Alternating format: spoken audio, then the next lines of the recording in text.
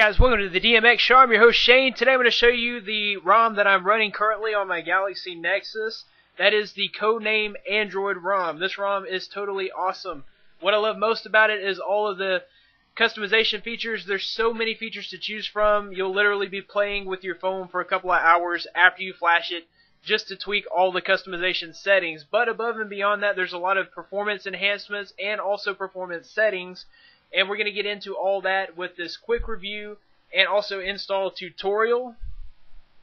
So let's go ahead and get started. The first thing you probably noticed is the lock screen. There are customization options for 4 landing places for your lock screen. And of course you slide right to unlock. You can change these apps. They're all interchangeable as well. And you probably also noticed that carrier text there at the bottom.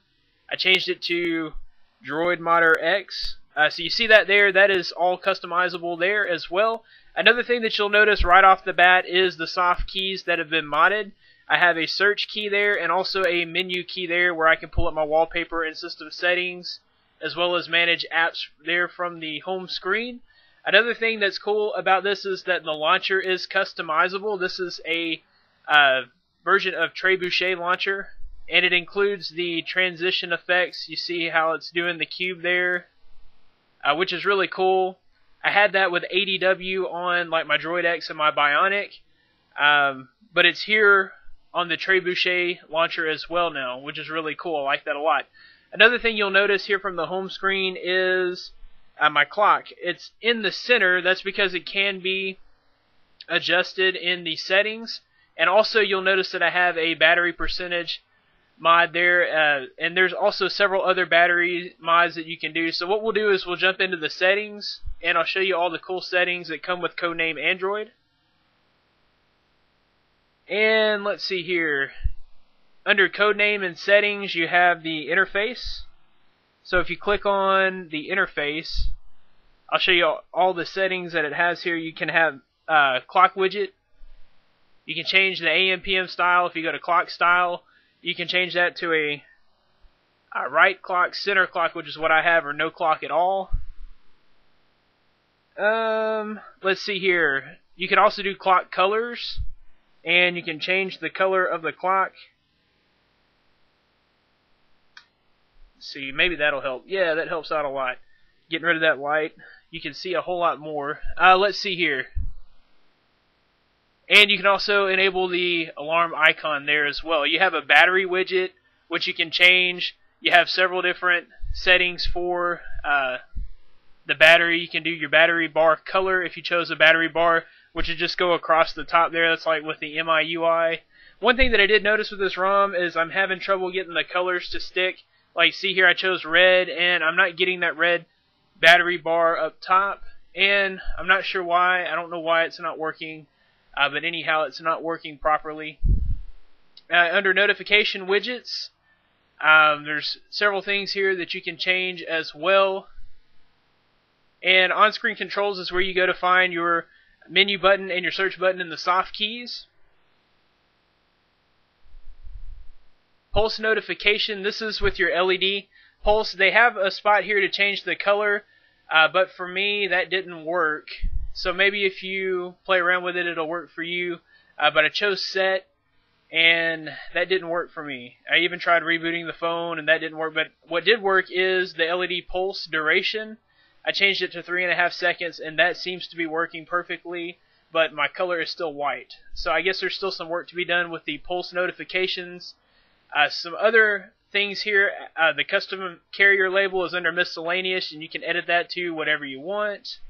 The CRT off animation, like whenever you turn your screen off like that, you can select that there as well. The 180-degree rotation enables you to view, let's see, like if I'm in an application, like the YouTube application, if I turn the phone upside down, the screen will rotate with me. And you can also disable the boot animation there as well. If we go to the performance settings, we have overclocking. We can set that to all the way up to 1350 megahertz, which will have your phone running incredibly fast. You can also undervolt to help save with the battery power. And then you have your launcher settings, with the home screen. The coolest thing about these launcher settings is you have the transition effects, and there's tons of them there. I like either the stack effect or the cube out effect, but that's just me.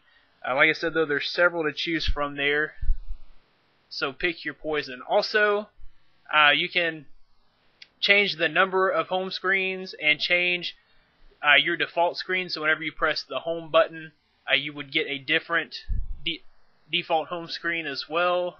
And you can change your drawer settings.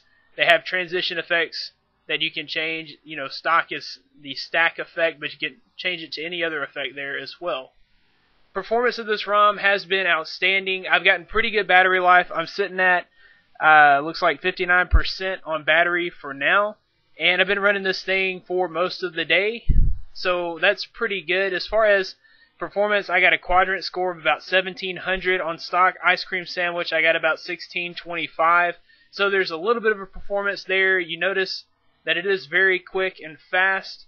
Another thing that I didn't show you earlier is you can add these toggle widgets up top, and see my carrier logo is DroidModder X there at the bottom where I changed it. And then the other thing that it has in this ROM is the power menu options. You can reboot to recovery straight from there, or to bootloader, or just a restart, reboot. And you can also take screenshots there from that menu as well. I think I've covered pretty much everything here. It does include a file manager as well as Google Wallet. Other than that, it's just a really cool ROM. I know CodeName Android is... Okay guys, so now we're going to jump into the install video guide. So let's go ahead and jump into Clockwork Mod Recovery. You get there however you normally get there. For most of you guys, you'd be holding down both volume buttons and pressing the power to turn it on, and then you would scroll over to Recovery and boot into Recovery that way. On this ROM, you can just hold the power button in, select Reboot, and Reboot Recovery. And that should reboot you into Recovery. This is a very simple install process. If you guys are familiar with installing ROMs, then you're familiar with installing this ROM.